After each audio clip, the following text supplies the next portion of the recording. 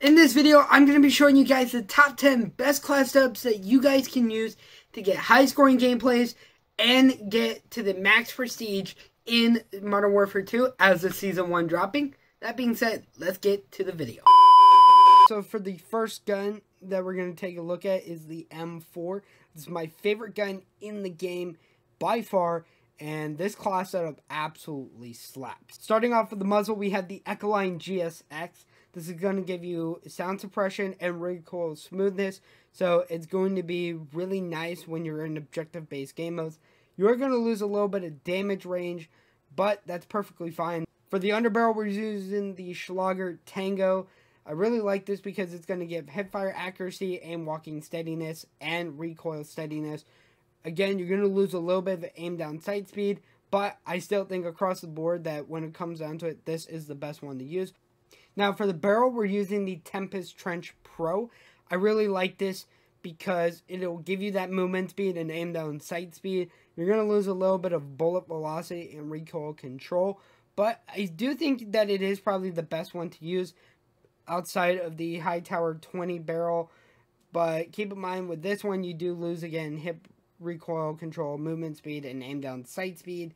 So there is that to keep in mind. For the stack, we're using the Tempest P80 Strike.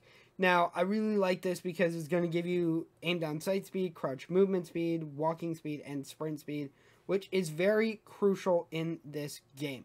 Now, you can also use things like the Demo Fade Pro, which is going to just give you aim walking and sprint speed, or the Buffer Tube, which is going to give you a ton of amazing things, but you're going to lose flinch, aiming stability, and aiming recoil control. And lastly, for the rear grip, we're using the X10 grip. This is going to give you sprint to fire speed and aim down sight speed, but you're going to lose a little bit of recoil control. Now, the next one that we're taking a look at is the Cast-Off 74U.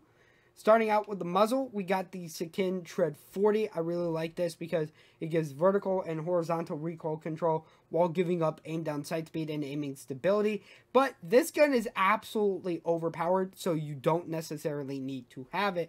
Now, for the underbarrel, we're using the Lock Grip Precision 40. This is going to give you hip fire accuracy, recoil steadiness, and aim walking steadiness. You're going to lose a little bit of aim down sight speed. So again, you can choose to use something like the Shark Fin 90, the X10 Drop Grip, or some of these other ones here, even like the Brulin Tilt Grip. Now for the barrel, we're using the SA Ultra 3.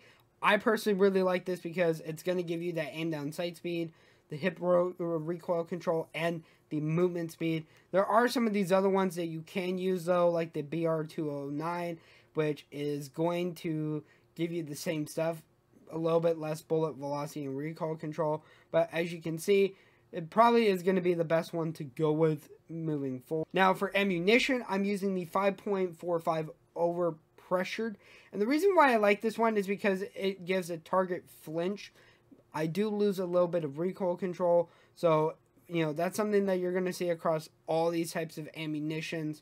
But personally, I just think that this one is the best one because of that damage increase. And lastly, for the rear grip, we're using the Ivanov ST70 grip. This is going to give you flinch resistance, and walking movement speed is decreased, but I still think that it's very good across the board. Now for the TAC 56, this is a class that I recently just started rebuilding and everything, and it is absolutely massively overpowered. Starting with the muzzle, we're using the Echoless 80. This gives you sound suppression, bullet velocity, damage range, and recoil smoothness, losing a little bit of aim down sight speed and aiming stability, but this is the best one to use for this particular gun. Now for the underbarrel, we're using the Shark Fin 90 on this one just to have that aiming idle stability, which is going to be very crucial. Now for the magazine, we're using the 40 round magazine. I really want the most amount of ammunition I can that's also not going to slow down the gun, and personally for me, 40 rounds is enough to kill multiple enemies before having to reload, and at the same time not, you know, really take the gun down a notch. And lastly, for the rear grip, we're using the FSS Combat Grip. This is just going to be really great across the board with recoil control and aiming stability. Now, you can add a barrel to this, but keep in mind that most of the barrels on this gun are not necessarily the best.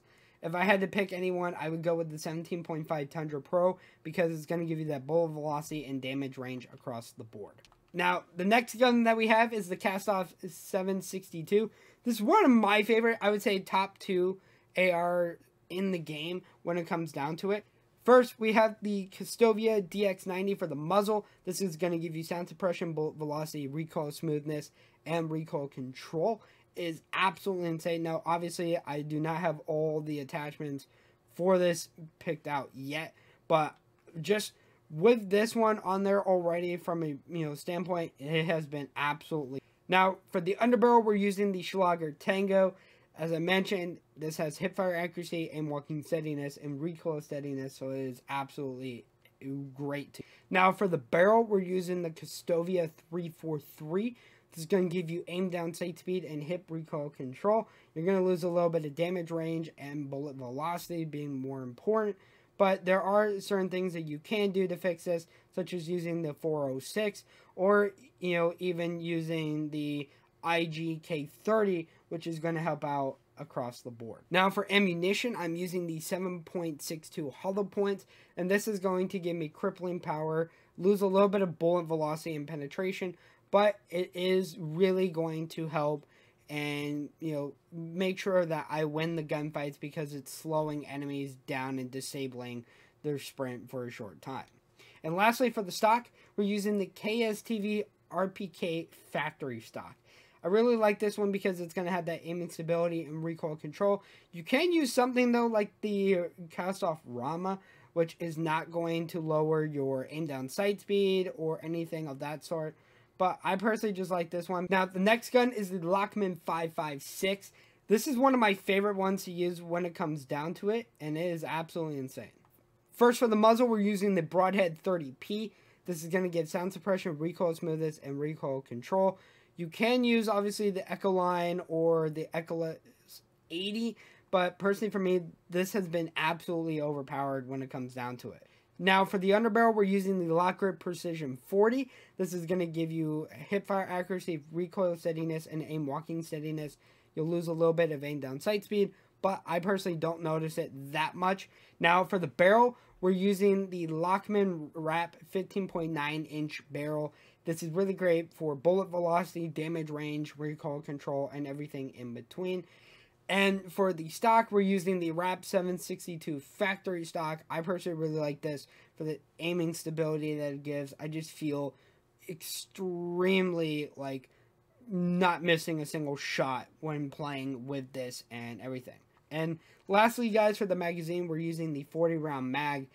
Again, this is really going to help out across the board with killing enemies and at the same time just making sure you have enough ammo for gunfights.